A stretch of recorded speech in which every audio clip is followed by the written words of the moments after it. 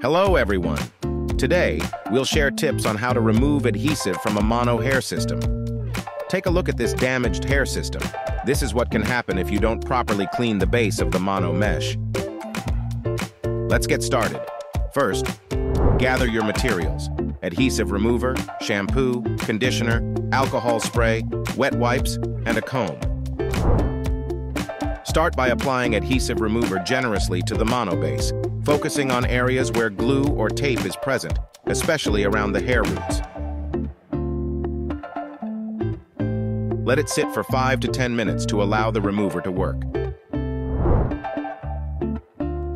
After the glue has softened, deduct the glue stains with your hands or another handy tool such as a comb.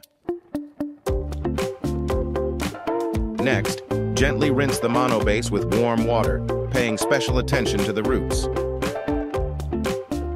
If adhesive remains, repeat the process.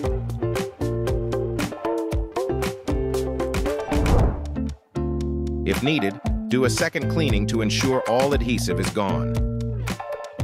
Use a comb to carefully loosen any remaining glue without pulling the hair. This step is crucial to avoid buildup that can lead to shedding.